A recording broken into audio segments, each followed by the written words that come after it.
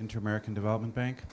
Um, Dr. von Braun, you said at your initial remarks that one of the key concerns of IFPRI was the policy distortions. And it struck me that in our discussion, not only here today, but in general, we see very little discussion of the degree to which agricultural support measures, subsidies in the developed countries, trade distortions in developing countries through border tariffs are resulting in huge transfers to the agricultural sector, which in fact encourage production, emissions, and reduce the attractiveness of forestry activities. It seems to me this is a critical question to raise and put forward to discussion. A second concern I would have is about the Bill's comments on productivity. The people who, in my experience in Latin America, where we work, are going to be able to make those kinds of productivity gains are not the poor. They're the larger commercial farmers. The poor don't have access to resources or education or effectively land. So I think for them, really the issue is off-farm employment, getting them out of agriculture, rather than seeing climate change as an opportunity through carbon offsets to support some process of adaptation.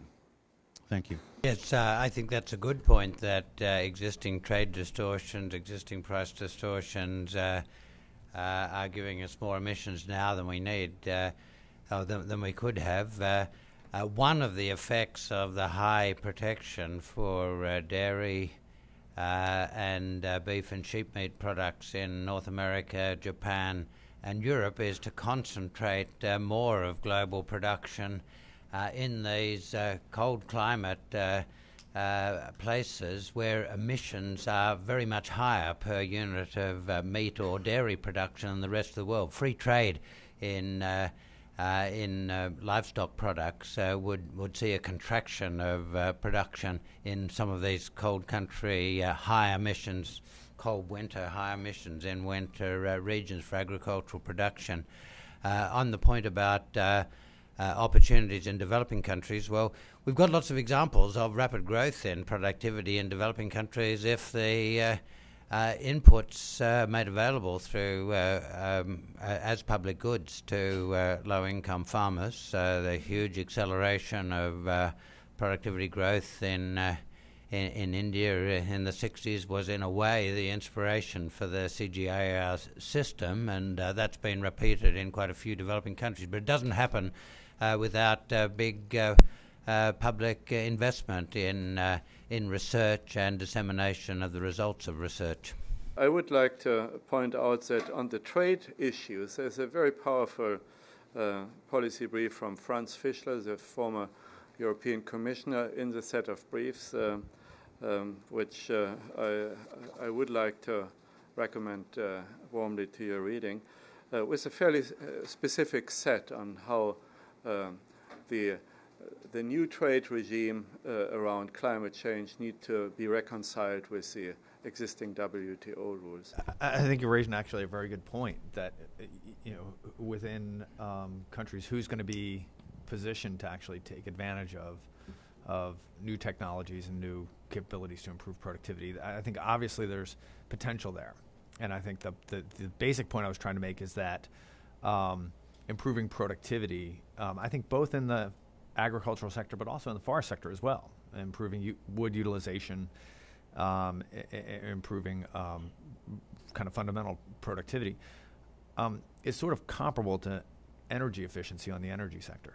Basically, it's a way of getting more out of what you have without having to go into additional lands. I think, if anything, about this latest round of discussions on climate has really been interesting to me. It's been the focus for the first time on addressing deforestation, which is 17 to 20% of emissions. I think it's impossible to have a coherent discussion about this without looking at the drivers.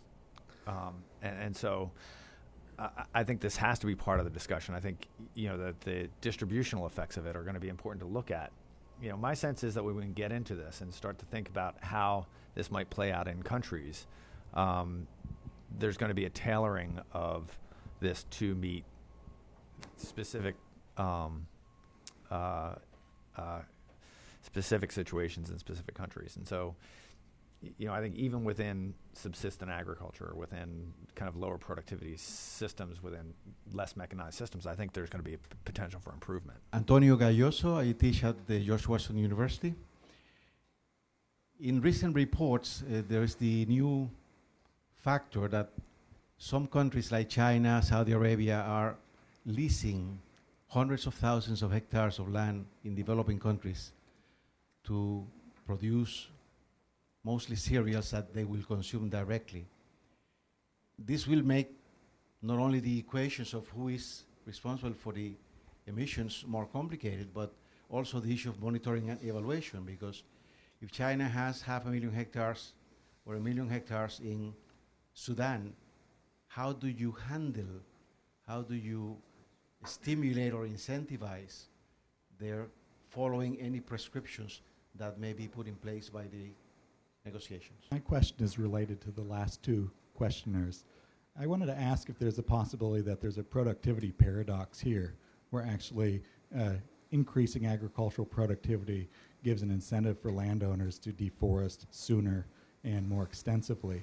And if that is the case in certain places, how do you make certain that productivity doesn't become an incentive to greater global warming and faster climate change? I wanted to address as a comment, the previous question, which is essentially that it's going to be necessary to have an integrated approach, and this is precisely why agriculture and agricultural landscapes have to be part of any successful RED approach, because otherwise precisely that, you incentivize people to cut down more in order to get productivity gains. But if people have secure tenure arrangements in the forests, if people have a commitment and a responsibility for preservation and conservation that's tied to the productivity gains, then this can be addressed. But we have to stop looking at RED as stopping at the forest boundary and start looking at these mixed agricultural landscapes, forests, and other agricultural landscapes as a unitary system, or RED won't work.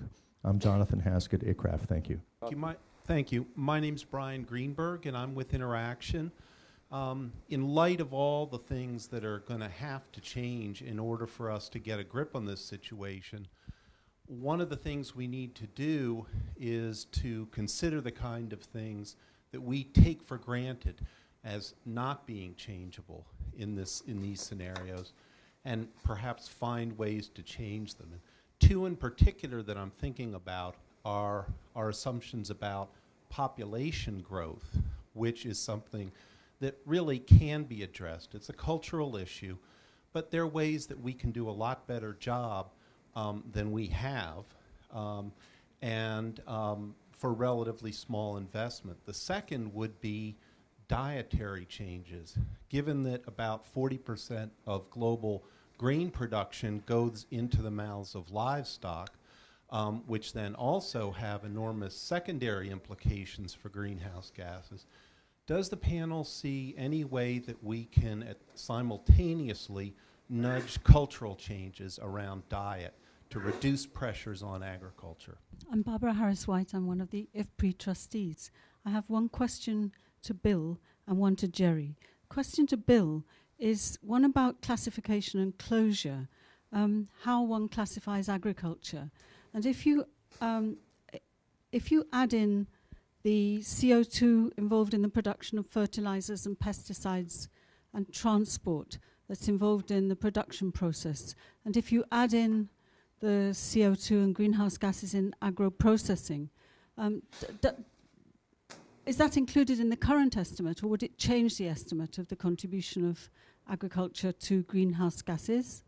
And the question to Jerry is, why should agriculture be excluded from caps in the trade negotiations?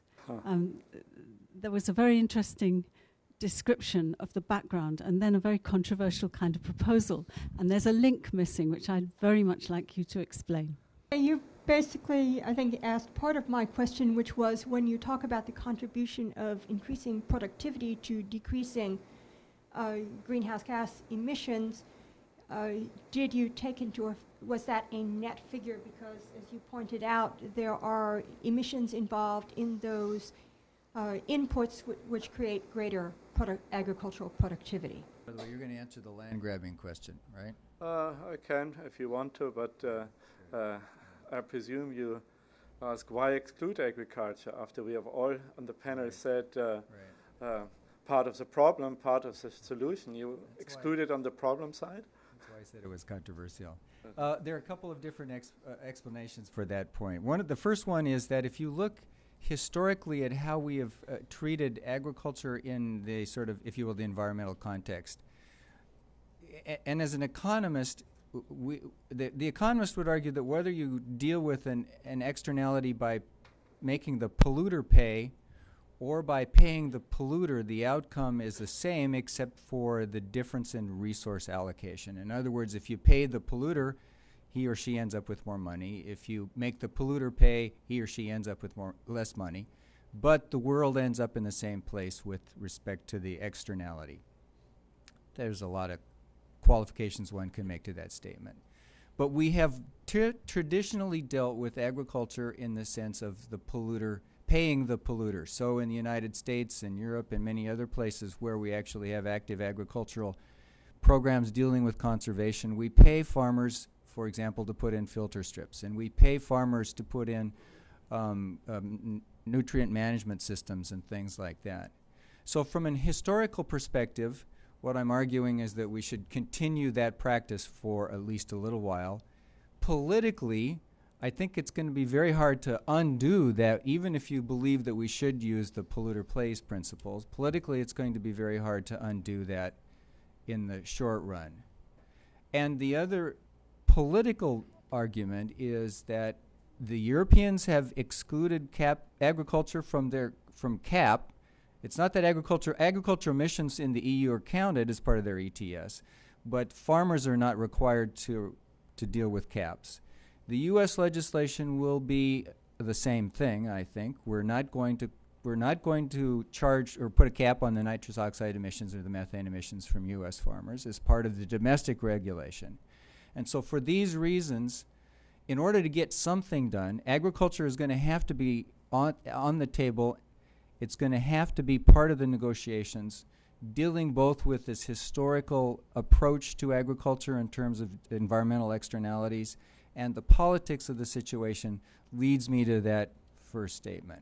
But I do recognize that, that's a controversial situation, and Bill might have a different view on where we come out on that one. I'm going to defer to him on this issue of measurement of how we.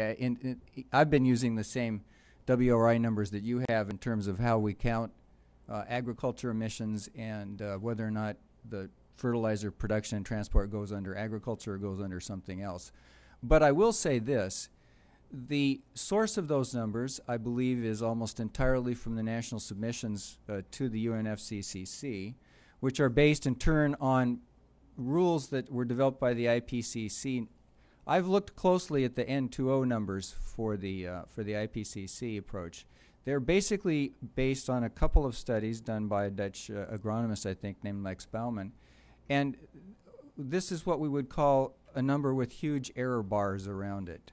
The one unit of N2O emission per unit of nitrogen application is any respectable agronomist will tell you for the whole country that just is nonsensical. But that's all countries have to work with. So when we have a number that shows large N2O emissions from agriculture, counting towards a large share of agricultural greenhouse gas emissions, it's with huge error bars around it.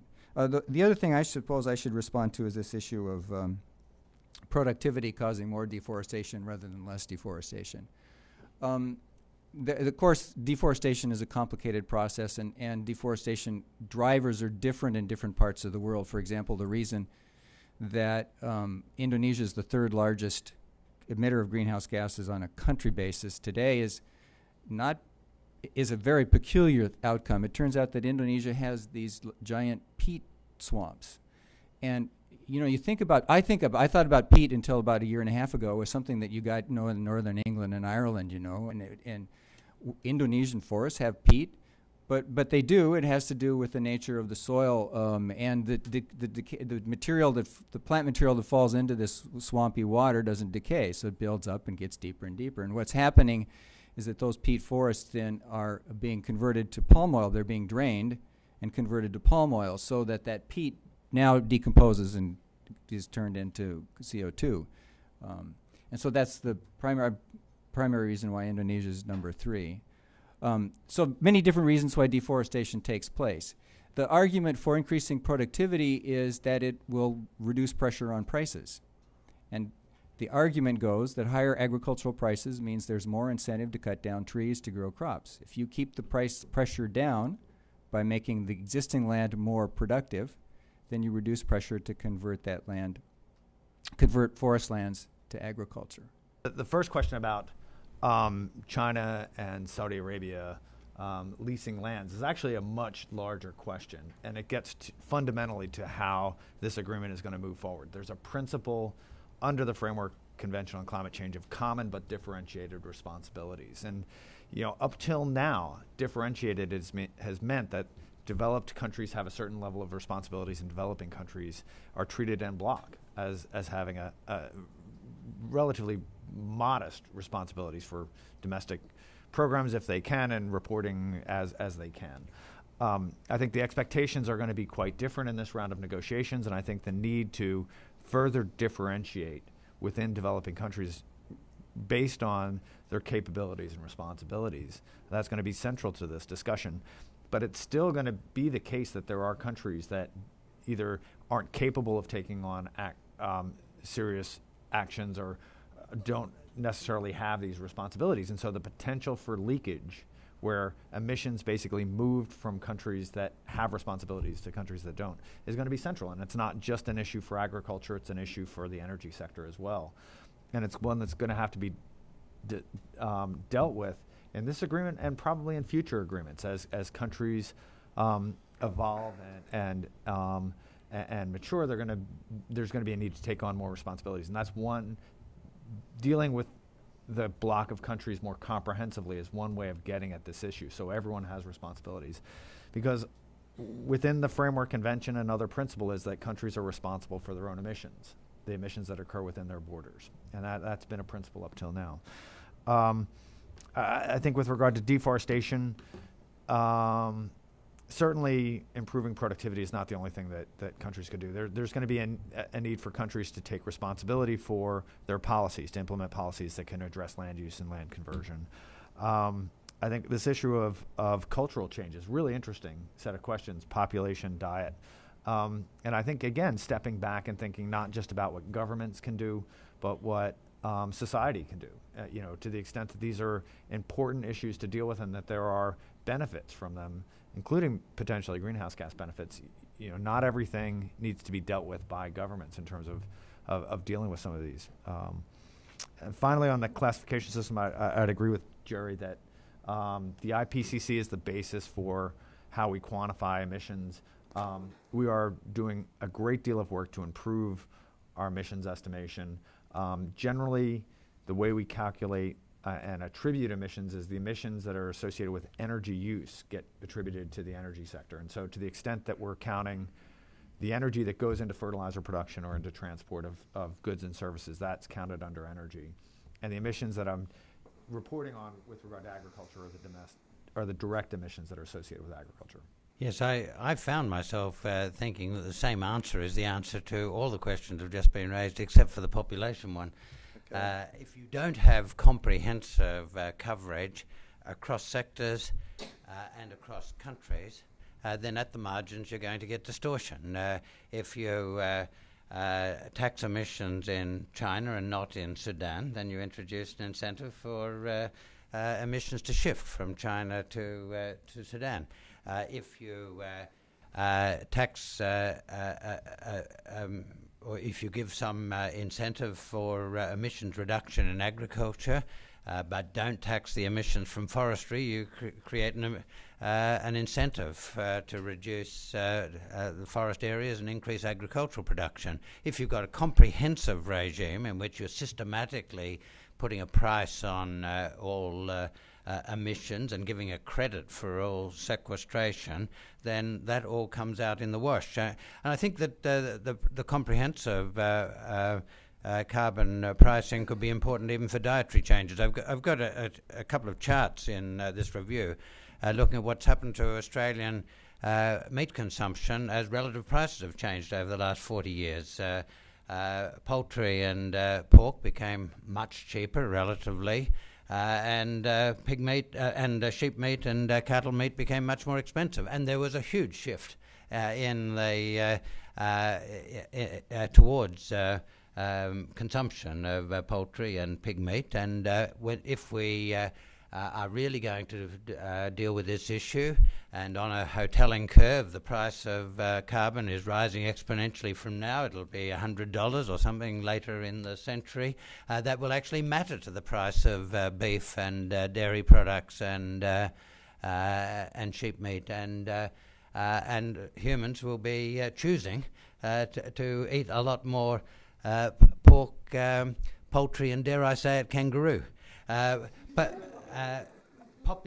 Population, it's a bit harder because marginal changes like in prices aren't going to be fundamental drivers of population. The good news there is that fertility does continue to fall for the world as a whole and most parts of it, and we still don't have exceptions to the inexorable association of lower fertility with higher living standards, better education, and especially education of women. So getting on with a productive development agenda seems to be the best way for reducing fertility and dealing with population.